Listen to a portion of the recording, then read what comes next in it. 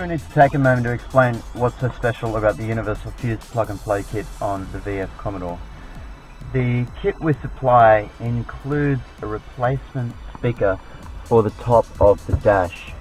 So a lot of vehicles don't have that speaker fitted as standard, and it's just an empty grille there. Parking sensors, the indicator ticks, and the Bluetooth hands-free audio, all to come through the new center speaker that's supplied with the kit.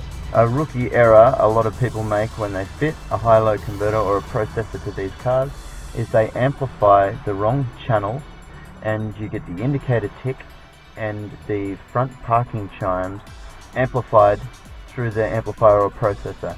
And it will scare the living shit out of you. The volume of the front parking sensors when amplified will literally blow the ears off your head.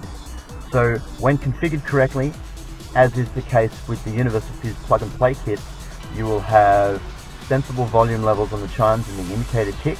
Here, parking sensor volume will come through a little amplified, but hey, if there's something behind you you're about to back into, you want to hear about it anyway, right?